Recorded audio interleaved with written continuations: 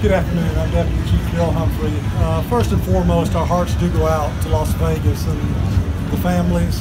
Such a horrific tragedy, just unspeakable in many terms. So our thoughts and prayers are with the folks in Las Vegas, to the families, to the law enforcement dealing with that.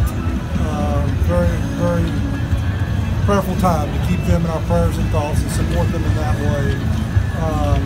The Great State Fair of Texas, as you know, has been going on for fourth day now, and it's been a great fair, great attendance. As we discussed earlier, the State Fair does have security measures in place that the fairgoers are safe.